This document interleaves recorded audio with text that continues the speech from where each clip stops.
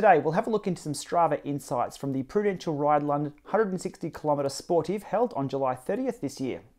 Just under 13,000 records on Strava public leaderboards, so quite a massive amount of information to go through, and here's the details.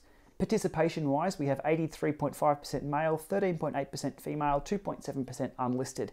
Power meter usage was at 9.27%. The average power for those with power meters on the day was 160 watts. Heart rate monitor usage was at 44.5%.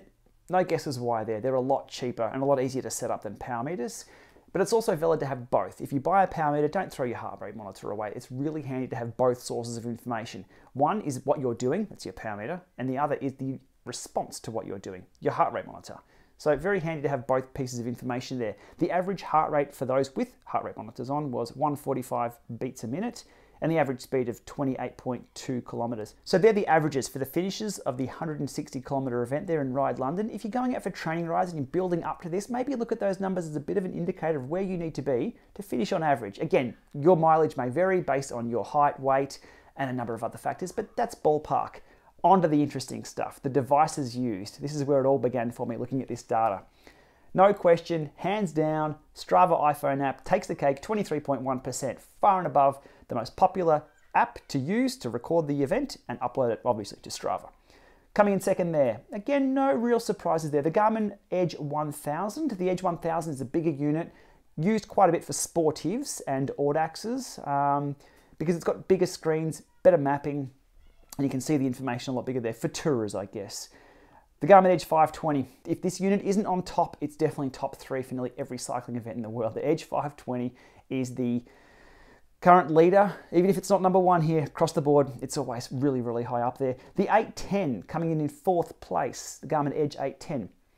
Let me have a chat about the 810. That's getting on in years now. If you're an owner of an 810, watch your battery life. You can get third-party batteries and replace those, but if you're only getting 4 or 5 or 6 hours out of that device, that's a lot less than what you'd get out of it new.